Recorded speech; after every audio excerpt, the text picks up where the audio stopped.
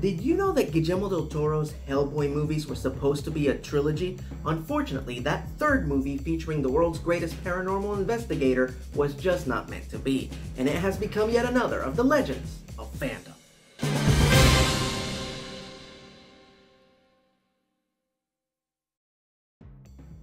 Greetings fanboys and fangirls, I'm Erodin of the Blockbuster Buster, and welcome to Legends of Fandom, where we talk about the fanboy films and shows that almost happened. Today, our story begins in the early 90s, during the creator-owned era of comics. Created by writer-artist Mike Mignola, Hellboy was a demon that accidentally came through a portal that was opened by Nazis and Rasputin during World War II. But he was rescued by soldiers, who nicknamed him Hellboy, and then adopted by occult expert Professor Trevor Broom, who raised him to be knowledgeable about the supernatural, and to use his amazing strength and skills against otherworldly beings who threaten our world, as an agent of the BPRD, the Bureau of Paranormal Research and Defense. Not only is Hellboy one of the most successful comic book characters not to be owned by DC or Marvel, but even though his comics are published by Dark Horse, the character himself is owned by his creator, Mike Mignola.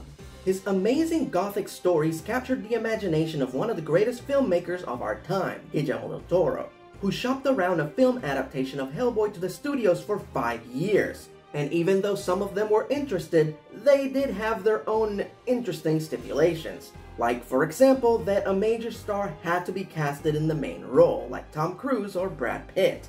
And that Hellboy would be changed to a human that was from hell and only changed into a big red demon when he was angry. You know, like the Hulk, but from hell. Thankfully, Del Toro revoked these caveats and kept on pitching the movie to different studios until finally Sony was the studio that greenlit the movie that he wanted to make. Under Del Toro's guard, we got 2 live-action theatrically released films and 2 animated straight-to-video features, starring the incomparable Ron Perlman as Hellboy.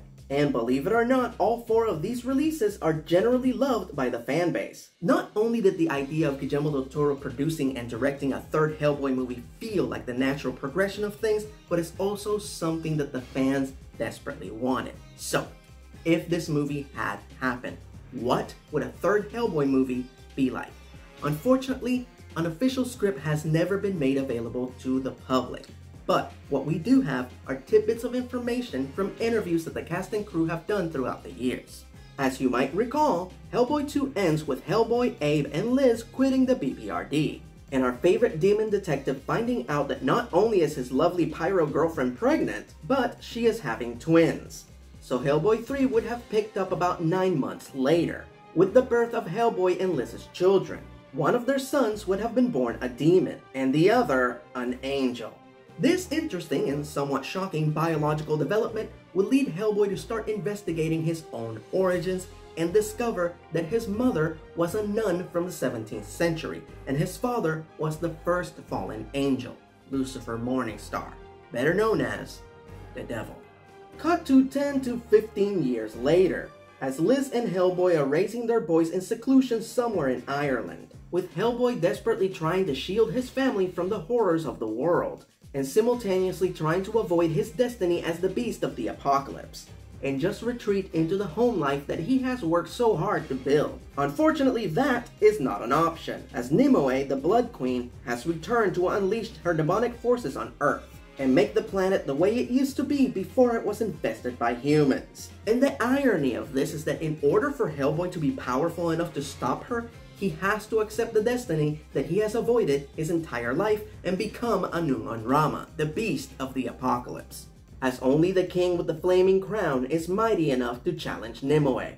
But at the same time, this will force Hellboy to embrace his darkness, something that he never wanted to expose his family to. This leads Hellboy, Liz, and the boys to go on a globe-trotting adventure to try and stop Nimue from rising to power, but there's just one tiny itty-bitty little problem. Liz and Hellboy are no longer with the BPRD, so their resources are lacking, and thus they call upon the aid of their trusty friend Abe Sapien, and Hellboy's first partner in the BPRD, Alice Monaghan. Presumably, this would have created some hilarious tension within the group, as Hellboy would have to work with the current lady in his life and the former. And if this is true, I guarantee you that Ron Perlman would have been amazing in these scenes. An 8-track run? Yeah, well, one day the world's gonna realize its mistake. 8-track was the way to go. But former BPRD agents are not the only aid that Hellboy and Liz get, as they also get a hand from the BPRD agent that never left the service because they kept his ghost on the payroll. Yes, that's right, the most condecorated BPRD agent in history. The one that Hellboy patterns himself after. His hero, Lobster Johnson. And here's the most tragic part of this story. According to both Guillermo del Toro and Mike Mignola, if Hellboy 3 had moved forward, they both wanted Lobster Johnson to be played by Bruce Campbell. Plans were even made for a third Hellboy animated feature that would have included Lobster Johnson voiced by Campbell, but the project never moved past a teaser at the end of Hellboy Blood and Iron. Campbell did voice Lobster Johnson for a DLC for the Hellboy Science of Evil video game, but that also was cancelled.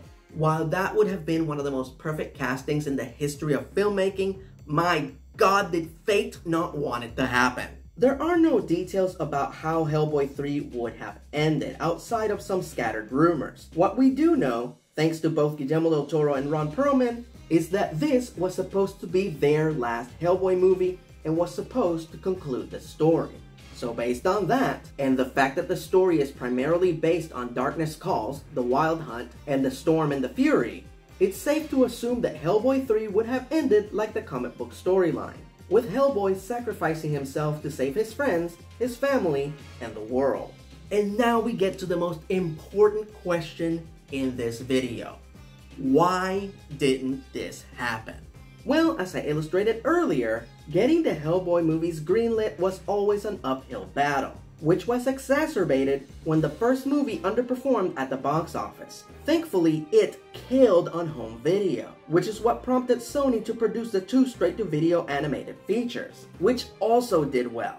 But after that, Sony was pretty much done with Hellboy, and Universal stepped in as Hellboy 2's distributor, with the belief that what the second movie lost at the box office would make up during the home release. Sadly, that would not be the case, because by the time Hellboy 2 came out on DVD, the home media market had changed and had started to shift towards digital and streaming.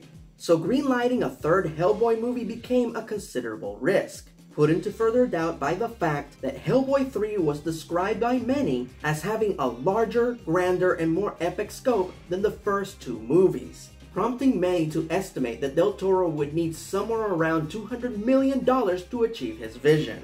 So yeah, there was no way that any studio in their right mind would greenlight such a movie. Thankfully, the producers of the first 2 films didn't give up on it, and continued looking for somebody to pick up the franchise and distribute the movie. And it took a few years, but eventually they found Hellboy 3 a home, with Summit Entertainment. But by then, things had changed. Ron Perlman felt that he was too old to endure the hours of makeup and physical demands of the role. And Guillermo del Toro had gone from a fan-favorite director to an Academy Award-winning A-list filmmaker that was very high on demand.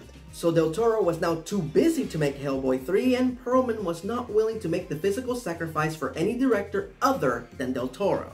As a compromise, Del Toro considered releasing Hellboy 3 in comic book form, but Mike Mignola vetoed the idea, as he had already endured years of people complaining that his comics are too confusing, so adding a whole other continuity to the franchise would just aggravate the situation. Besides, Mignola has always been adamant that the movies and the comics remain separate. And I quote, "The movies are Guillermo's thing, the comics are my domain." This led to Summit producing a reboot instead. Now, by this point, some of you might have noticed that some of the concepts from Hellboy 3 actually carried over to the reboot, but it was not as good as the first 2 movies, or the animated ones for that matter, as Hellboy 2019 was a critical and financial failure. And the least we say about it, the better.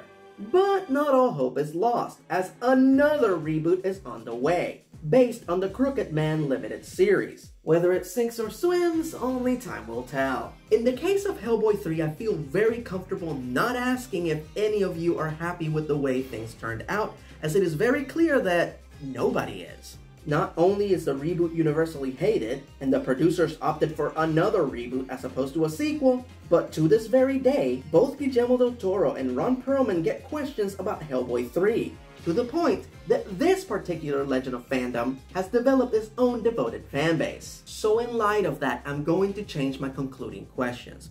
What were your hopes for Hellboy 3, aka the conclusion of the Guillermo del Toro Hellboy trilogy? And while we're on the subject, what are your hopes for this upcoming Hellboy reboot? Feel free to let me know in the comment section below, as we have once again reached the end of this video. So, do you know of any fanboy films or shows that almost happened? Feel free to let me know at erod@inbox.com. And who knows, your suggestion might end up being the subject of the next Legends of Fandom. Until then.